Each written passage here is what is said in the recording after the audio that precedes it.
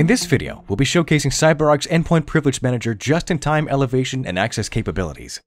This new feature, available in version 11 of the CyberArk Privileged Access Security Solution, allows for admin-level access to both Windows and Mac endpoints on demand for a specific period of time, with a full audit log and the ability to revoke access as needed. We'll see how Jeff, an IT admin who needs to install TeamViewer and to perform other administrative tasks on the endpoint, uses Endpoint Privilege Manager to do so. We can see that Jeff goes to the installations folder and is trying to install TeamViewer, but the operation requires administrative privileges, and since the company has implemented a least privileged approach, he doesn't have admin rights. Jeff clicks on Request Admin Rights and fills in the request details. In this case, 1 hour of admin rights. Now let's see how this request looks on the Endpoint Privilege Manager administrative side. We can see that a new user request has arrived in the inbox, and by clicking on it, we can see more details about the request, like username, additional information, and computer name. To approve this request, all the Endpoint Privilege Manager admin needs to do is to create an ad hoc policy to add Jeff to the local admins group on this specific desktop.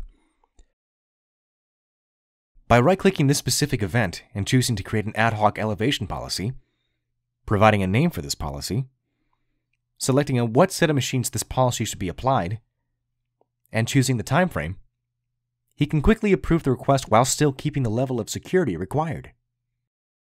Going back to Jeff, we can see on his desktop that he's been granted admin rights for a specific period of time. Just checking to see if he was added to the local administrators group, and we can see that he is there. He tries to install TeamViewer again, and by pressing more choices, selecting his user, providing his password, we can see that he is able to install TeamViewer successfully.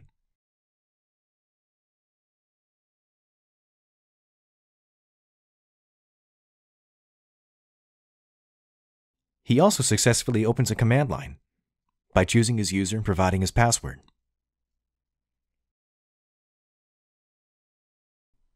When the time frame approved by the Endpoint Privilege Manager admin is about to expire, we can see that the user receives a notification detailing how much time is left.